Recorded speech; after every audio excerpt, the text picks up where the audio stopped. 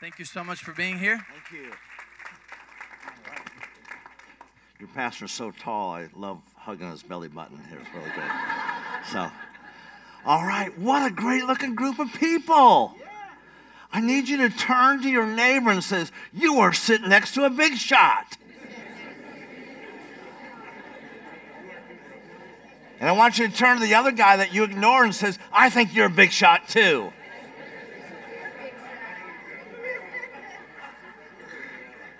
We're going to have some fun today. We're going to challenge some of your thinking. I think you're going to walk out of here more jacked up and ready to take on the world here. And so we're going to share a few things. I wanted to share with you the 317 steps of simplifying your life. Let's turn to Leviticus chapter 1. I'm just kidding. Some people are so serious here. I wanted to first of all just introduce my wife, my better half. She is one of the best Christians I've ever met on the face of the earth, and I get to be with her a lot, so that's saying a lot. But she is like fine wine. She just gets better and more beautiful as the days go on. Sandy Redmond here, let's welcome her. Okay. You are beautiful. And speaking of beautiful, we met with this couple last night, and they're like this GQ gorgeous couple here, the pastors of this church. Are you kidding me here? It's like I think I've seen them on a magazine cover. This is like the church that you've got to be so good looking to be able to come in the doors here or something. Even their kids are above average and everything. I still got a little concern with that firstborn over there, though. It was so hilarious. He goes, Dad, do you know this guy? Like, what if he's crazy? So she came up and says, my parents threw me under the bus. I said, I am crazy, though. So anyway, we're gonna get along just fine here. I do also want to recognize Nick and Michelle Castellano. They're just awesome people.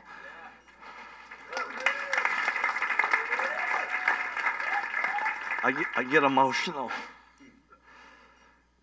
Nick and I have had some travels, and we made some very interesting adventures in the government housing of Queens, which is right near where he grew up in Brooklyn. I do feel safer with Nick. Matter of fact, I get a little cocky.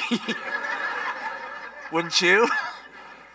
And then he has this voice like God. I'm James Earl Jones. It's like, how do you go that deep, man?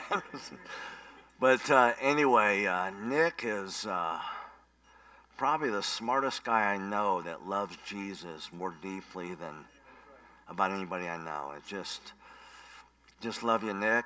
You and Michelle are awesome people here. So really glad to be here.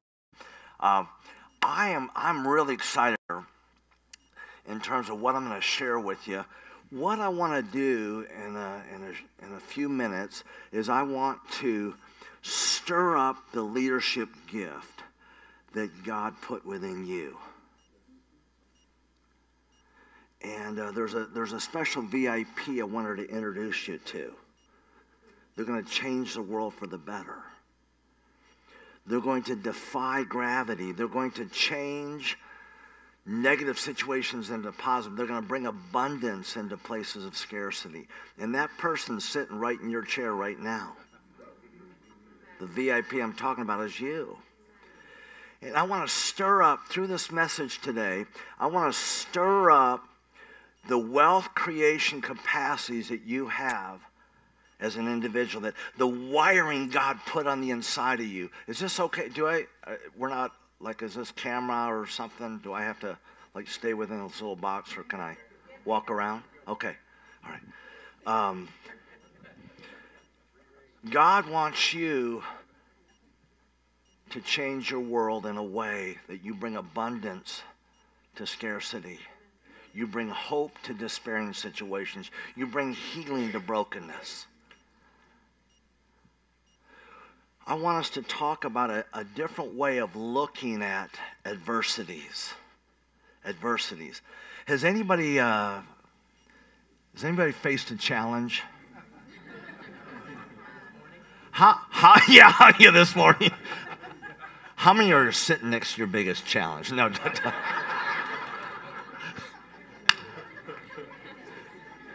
I saw those looks. Well, how many of y'all are like Pentecostal? Or you've seen Pentecostals across the street? I'm going to prophesy. I'm going to prophesy something. Thus saith Tim, ye have faced challenges, and ye shall face more challenges. Boom. Yeah, I think maybe your daughter was onto something here. But how do you think about a big challenge that you're facing right now? It may be financial. It may be relational, which means it's emotional. It may be a mental challenge. Think about a challenge right now that seems like it's slowing you down. It seems like you're almost victimized by it. It seems bigger than you. But in church and you're around other people, no, I'm bigger than that. But on the inside, maybe you're a little afraid. Maybe the thing you did that nobody knows about is binding you with that shame, keeping you locked up. And we need all of you to come out and play for this church. We need to build this building. We need to buy this building. As a matter of fact, I'm going to challenge, how many are business owners? How many work? No. How many are not going to answer any questions that I have, and you're proud of that fact? Okay, yeah, we always have 2 or 3. But I'm not big into this, God told me somebody's going to give me $100,000, and well, I'm okay with that. But I want to give $1,000 to your building fund. But I'd like us to get to that $300,000. We're at $281,000, and I would love for you guys. And some of you guys, if you want to raise your hand, boom, guys, gals, want to raise your hand and match my $1,000? Let's get this thing to $300,000. Can we do that? Anybody want to match me on that? $1,000 here. A bunch of folks. How old are you? 32.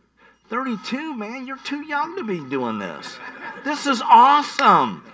Doggone. This is awesome. Deuteronomy 1:11. Quit staring at me. Look it up.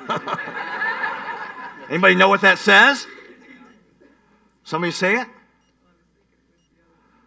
God is going to increase you 1,000 times. And he's talking about a nation, but he's also talking about a big shot like you, 32 years old. So that's pretty awesome.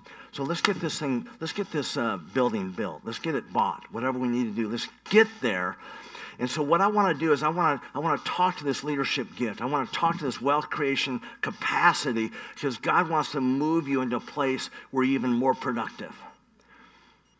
And it has to do with your approach on things. So I want to teach you just a little bit, just shortly.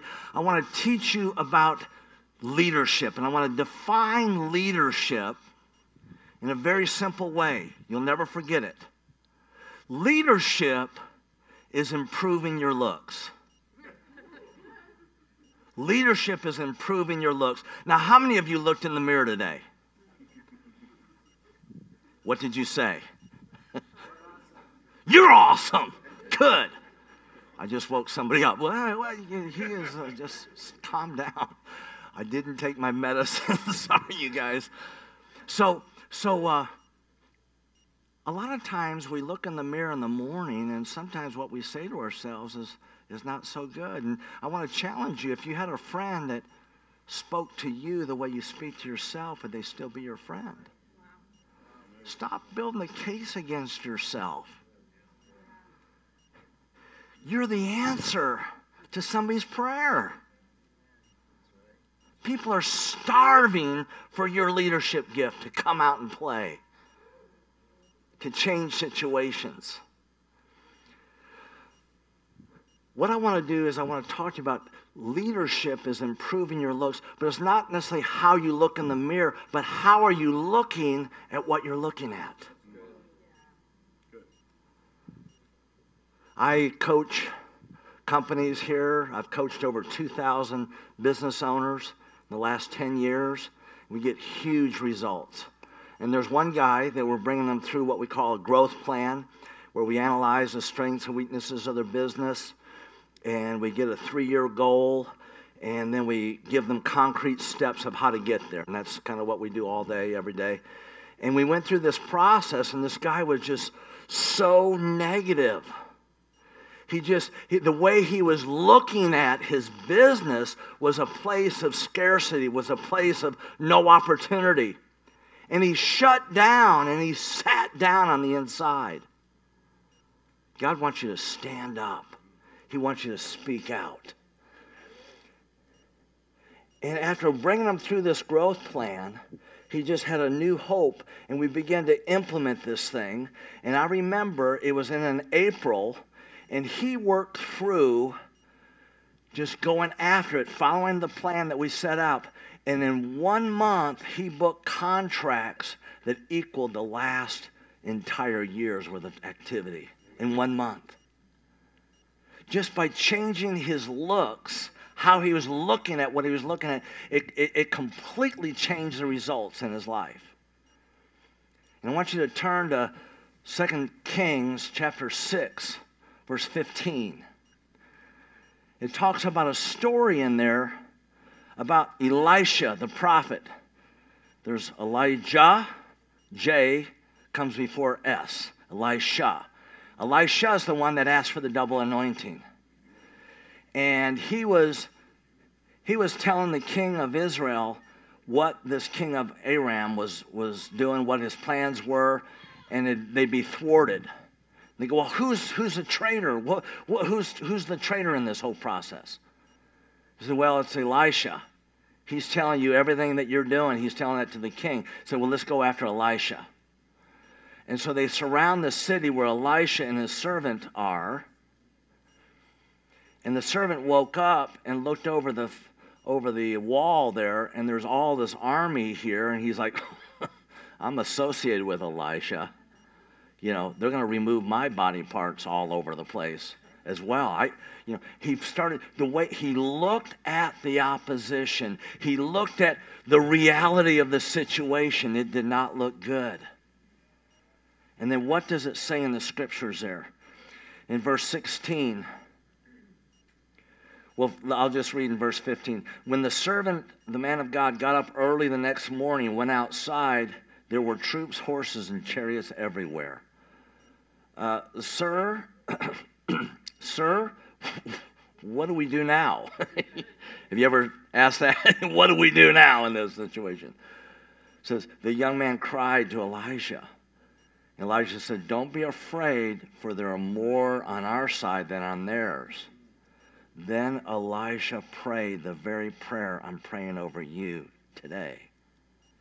What did he pray? He said, Lord, open his eyes and let him see. Improve his looks. Improve the way he's looking at what he's looking at. Things of shame, things of guilt, things of hurt, things of betrayal. Sometimes they shut us down and we don't come out to play. And this is a church that's changing this community because the people in the church are changing the community. You've got to improve your looks.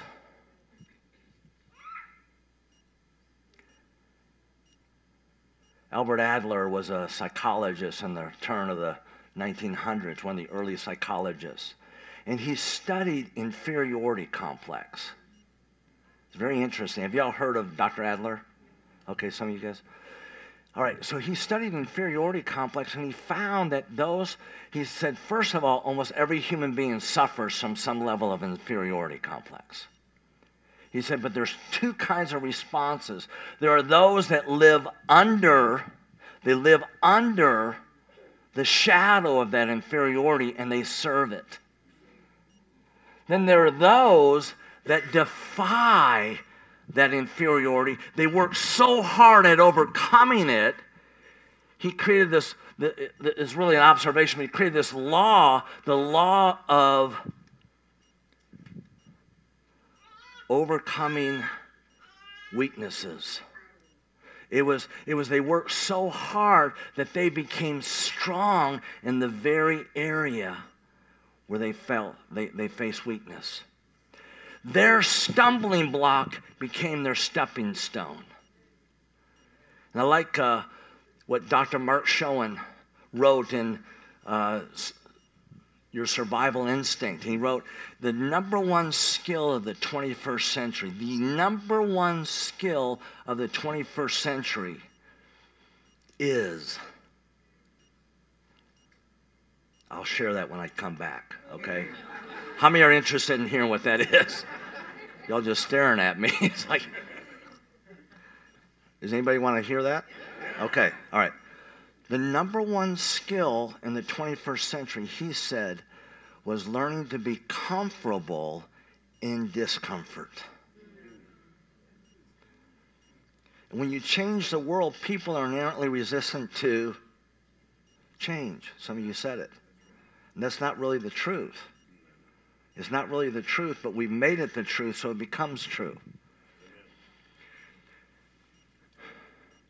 This is really, really important for you and how you're looking at that challenge in your life and how you're looking at your future. Your future is always bigger than your past. When your past is bigger than your future, there's something in you that shuts down. Your future is always bigger than your past. I was born with a number of complications. By the way, I'm one of 11 children, good Catholic family, okay?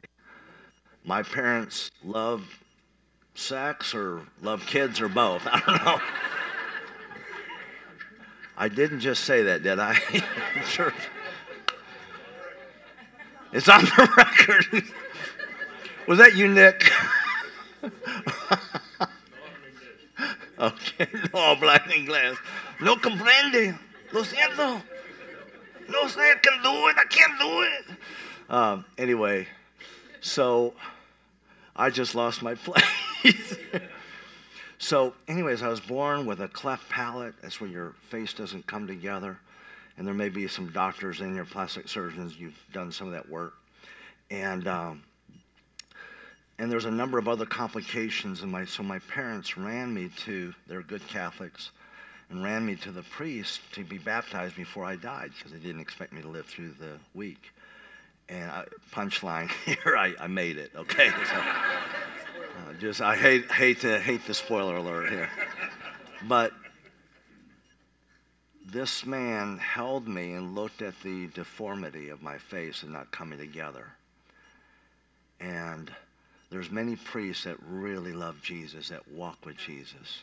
I'm not downing the Catholic Church. There's a lot of believers in the Catholic Church that are just powerful men and women of God. But this guy, he looked at me and he announced a curse. He said, "This boy will never be a priest, and he'll never be a public speaker." And it came out of his mouth, and my mother told me it was like a curse that came over me. And this guy, 6 months later, declared himself to be an atheist. He for whatever reason, he wasn't a good man, okay? But I still lived under the power of that curse. I was looking at what I was looking at from a place of inadequacy, from a place of inferiority, from a place of serving the shame of how I was looking at what I was looking at. Y'all hear what I'm saying? And when I was 16, the Lord spoke to me.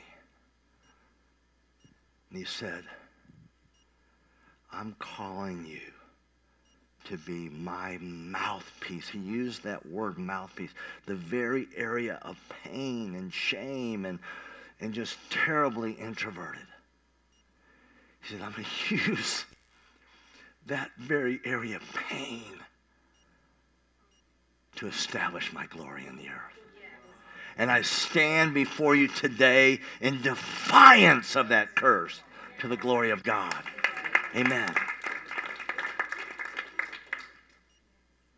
How are you looking at what you're looking at?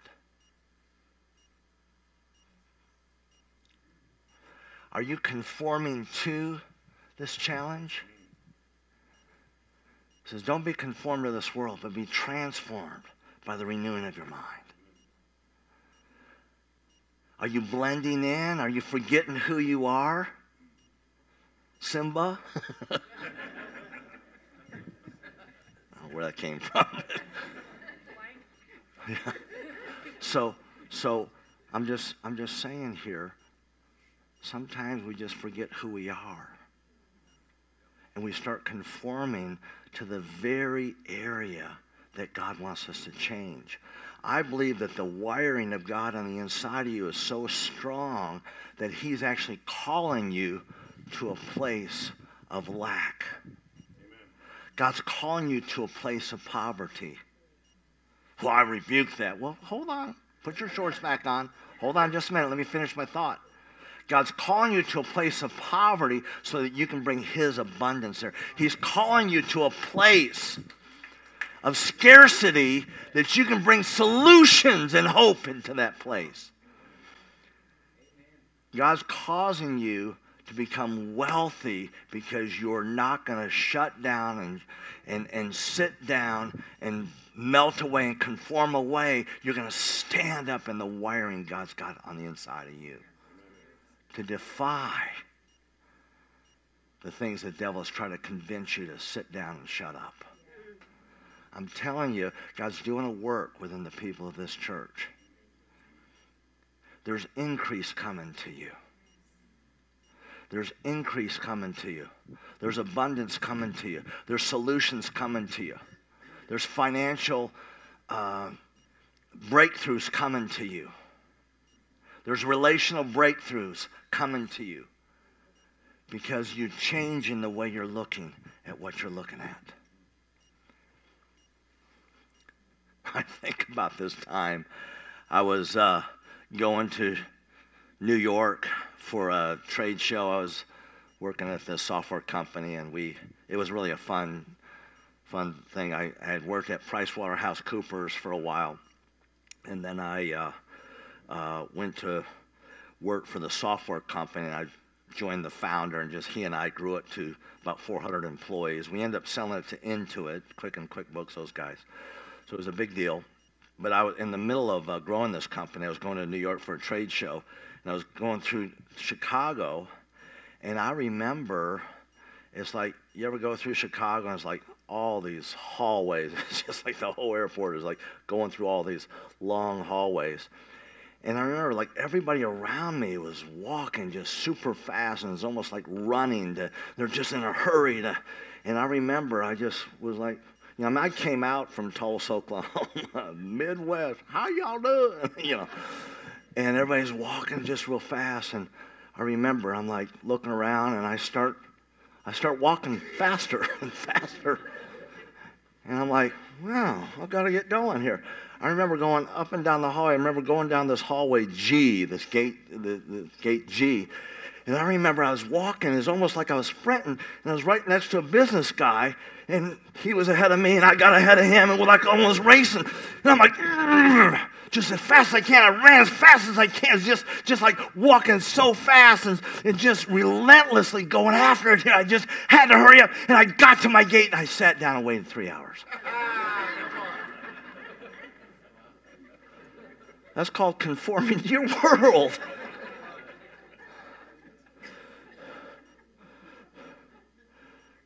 Stop it. It's like on Saturday Night Live, there's this skit about the coach. One of my funniest comedians there he's like, hey, I got 3 words to, I've got this deep psychological issue, and they're going on and on. And hey, what? We're good. I got 3 words. Stop it now. So I want you guys, look at your life. What are you conforming to? It's usually the very thing that you're supposed to transform. requires a strength on the inside.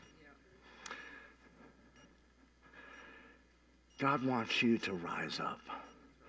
God wants you not to conform to this world, but he wants you to transform it.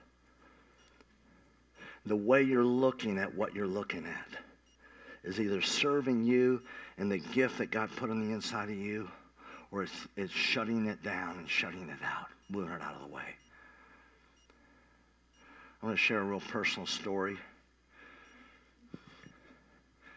And this whole sermon title, if you wanted to call it that, is Your Adversity is Your Advantage.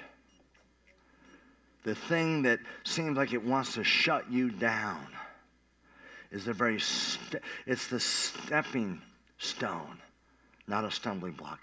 It's the very way you're going to get to where God's land of promise was. And it's not without getting you tough. It's not without getting you in shape.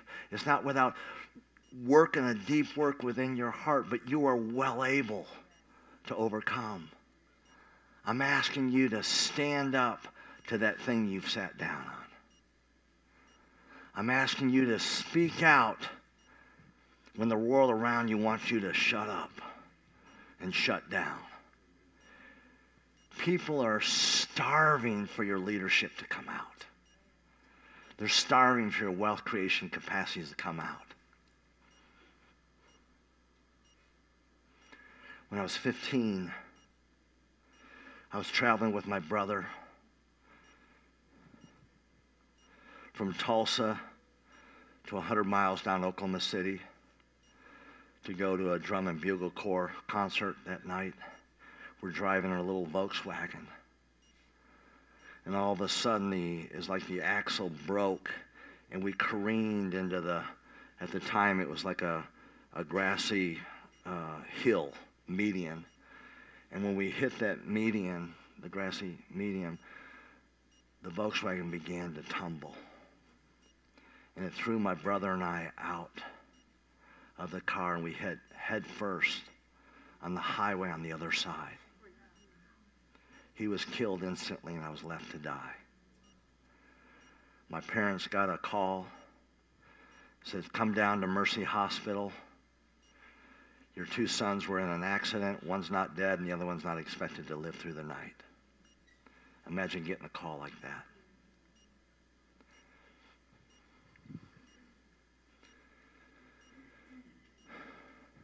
There were so many things that happened. One of the things that happened was there was a nurse that came by and helped my brother Pat, and they tried to revive him, but the nurse stayed there until the highway patrol came and reported everything, and just wasn't able to revive Pat. But there's another nurse that came by and found me and said that I had stopped breathing and my heart was not going, but she had revived me and cleared my throat and all that. We were never able to find that nurse. Never able to find that nurse. God has a plan for your life that's way beyond what you may see right now. I was rushed to the hospital. The doctors said, hey, listen, my parents showed up, said, Tim is probably not going to make it through the night. Just telling you right now. But if he makes it through the night, he's not going to come out the same person. He'll be like a vegetable, drooling for the rest of his life. Due to the nature of the fractured skull and the head injury, he's not going to be right. And there's a number of other things that happened through that, but again, spoiler alert, I made it. But on a serious note, I was praying with my mom and some friends that had come over just to comfort her. By the way, I did come out of a coma 10 days later, but I had lost the ability to read and write. Going through school, I never even made a B. It was straight A's. Just never challenge. And here I could remember that these symbols meant something, but they were just jumbled around, and it just didn't make sense to me. And my dad every day would just work with me, reading the Bible with me. And slowly but surely, it wasn't like this instant, Superman coming out of a telephone booth, but I came to, and God had healed me. And sometimes my wife wonders if I'm got that complete healing or not. No, I'm sorry. She's never said that. I've done enough things to cause her to wonder, though. But during this time of prayer, it was like I had an open vision. And it was amazing. And my mom, who was a prophet, could see things. And she goes, Tim, you saw something. What'd you see? Nothing, Mom. No, you saw something. What'd you see? Tell us about it. So I told her the story of what I saw like in an open vision. It was as real as I'm looking at the pastor right now. And I described the scene of the accident, and my mom interrupted me and said, oh, I didn't know you were awake. That's exactly what it was like. I said, I'm just showing you this open vision. And saw my brother lying in a pool of his blood. And I saw his spirit like leave him, and there was an angel on either side of him. And he went up to heaven and met Jesus, and Jesus like had his arm around him. And Jesus, for whatever reason, was really tall. Kind of like Nick and Pastor Ben. And when I saw that, I also left my body and ascended to Jesus. And as I began to approach, I wasn't aware of an angel on either side. There may have been, but I wasn't aware of that. I just saw Jesus. And it's like when I came close to him, he reached out his hand like this, and we grasped hands just like this. We're just like this. And he began to speak to me, but he didn't open his mouth. He didn't move his lips. He began to speak to me with his eyes. Now, I didn't realize Psalm 32:8 was there, where he guides us with his eyes. He communicates to us with his eyes. But when I looked into the eyes of Jesus, it was like looking down a well 2 miles deep. And out from the depths of that well, it was like wave after wave would come of liquid love. It would just come out of his eyes and just completely capsize me. I was captivated in his love, quite literally. And he began to speak to me, and he said, Tim, he said, you can be here with me, you can be here with your brother, but my will is for you to go back and comfort your family and finish the work I've called you to do. And I looked around heaven. It was fascinating, folks. It was like there was light all around. It was like when I moved my arm through the air, my arm became more alive because every molecule just reflected the glory of God, the life of God. It was amazing.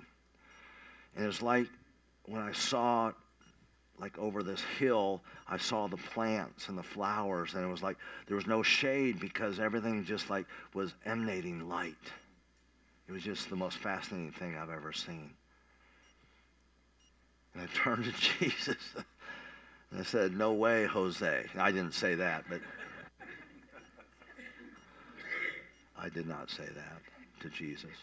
I said, no, Jesus. Says, I want to be here with you. I want to be here with my best friend, my brother. Then he spoke it again. We had that same, we're still holding hands just like this. And he spoke to me again. He said, my will is for you to return to the earth. You can be here, but my will is for you to return to the earth, to comfort your family and finish the work I've called you to do. And again, I said, no, I want to be here. Then, still holding hands, he spoke the same thing a third time. You can be here, but my will is for you. Return to the earth to comfort your family and finish the work I've called you to do.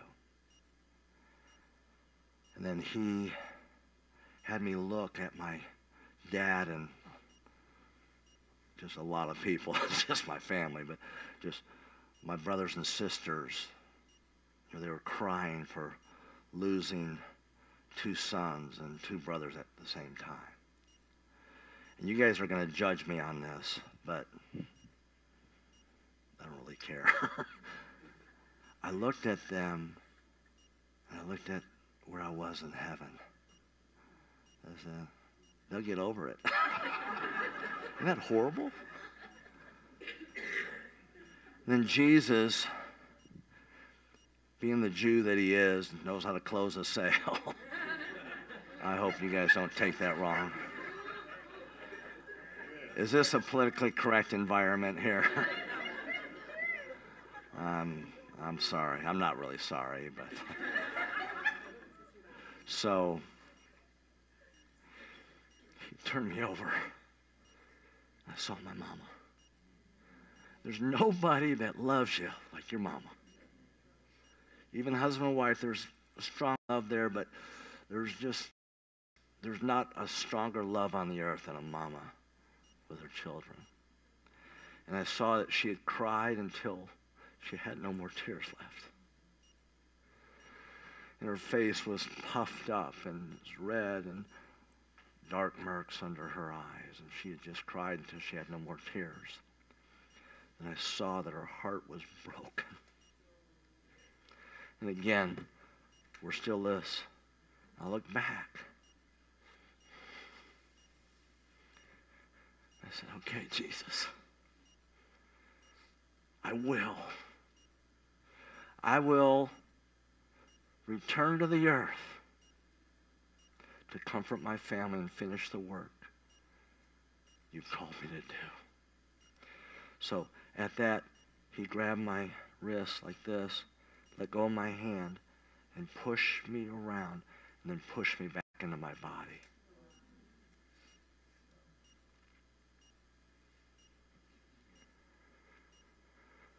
Your adversity is your advantage. The very thing that the devil meant to destroy you, to paralyze you, to slow you down, to distract you, to keep you from moving into the promised land that he's called you to. One of my favorite verses in the Bible is Habakkuk 3:19, for the Lord is your strength, and he's making your feet like hinds feet so you can climb and gallop up your high mountain that God's got for you. And it's not settling for second best. And we're not talking about inadequacy. You're not coming from a place of inadequacy. You're complete in him right now. Amen. I want you to close your eyes for a moment.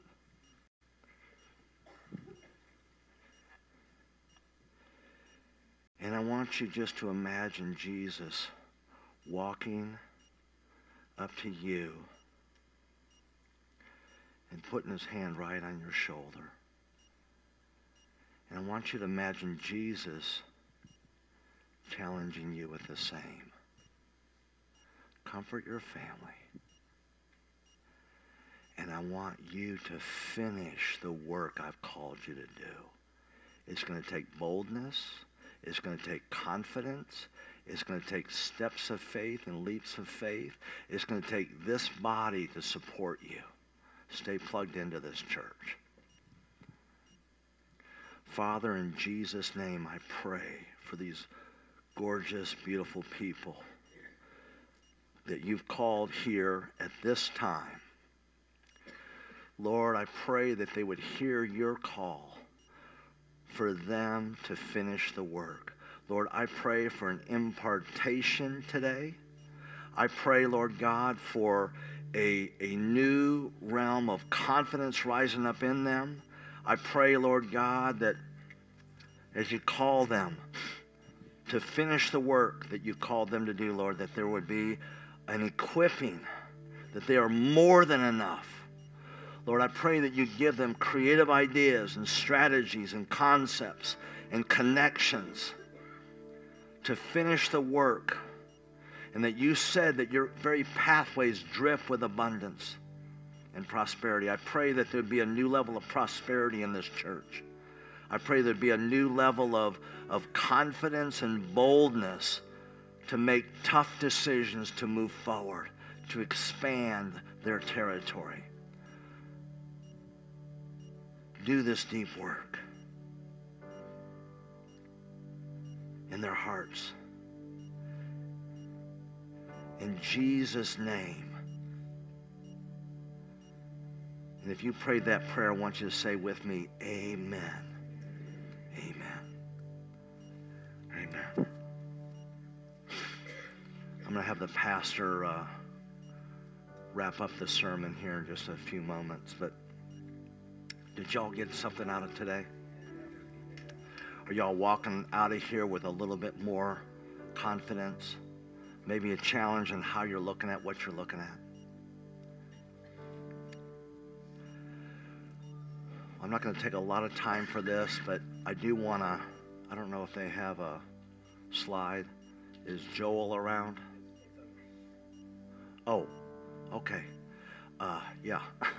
So I got some stuff that it's a whole school of leadership and a school of wealth creation that I combined together. And I have that all available as a download. It's normally $842, but I'm going to sell it to you guys for $1,500 if I can. I've got it listed on the price tag as I think it's $197. If you guys want that, we're going to knock even $100 off of that. We're going to get this whole thing for $97 if you want that. If you sign up for that, put your email that you can, I'm going to send that and give you the download codes, and you'll be able to do that tonight or tomorrow morning. So this has got the power to create, which is really one of my life messages, and the school of wealth, the emotions of money, building confidence, making an impact. We even have a marriage seminar that Sandy and I did that's really pretty good stuff. It covers pretty much all aspects of it. It's really like a university or a class. If you guys want to get access to that, great. I do have a handful of books, which is Power to Create books. I've got some of these sets here, and I think those are, I think I've got them, they're normally a couple $100, but I think I got them for $97. Why don't we do this? There's a handful of them if you guys want to actually have a DVD, which is a technology with the older people will remember that. But if you want to get that, we're just going to make those available for $50. And if we run out, I can ship some more, but we'll just make that for $50, which is kind of my cost. But I just want to bless the church. And you guys are awesome. Embrace your calling. And go for it in Jesus' name. Amen. Hi, this is Pastor Ben Diaz. Thank you so much for watching our YouTube video. I hope it was a blessing to you. If it was, go ahead and give it a like and maybe share it with a friend. Also, subscribe to our YouTube channel so that you can receive notifications when new videos come up or when we go live. Also, in the description below, you'll be able to find our social media pages, our website, and other resources that might be helpful for you. Have a good one.